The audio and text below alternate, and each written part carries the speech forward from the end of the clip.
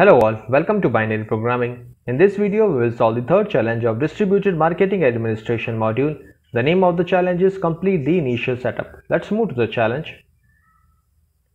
So we have some theory questions here. Let's solve the first one. Which step is a part of setting up distributed marketing? Map system attributes, this is false. Create a recipient profile, this is also false. Add the distributed marketing component, this is also false. Create an entry event data extension, so yes. Create an entry event data extension is a step which is a part of the distributed marketing setup. So D is the right answer for the first one. Let's move to the second one. What can you do with quick send? We can create a new campaign message. This is false.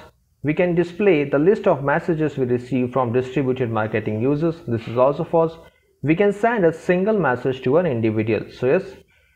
With the help of quick send, we can send a single message to an individual. So C is the right answer for the second question. Let's check whether we have done it correct or not. So yes, we have completed this challenge and got 100 points for this. See you guys in the next video with a new challenge. Thank you.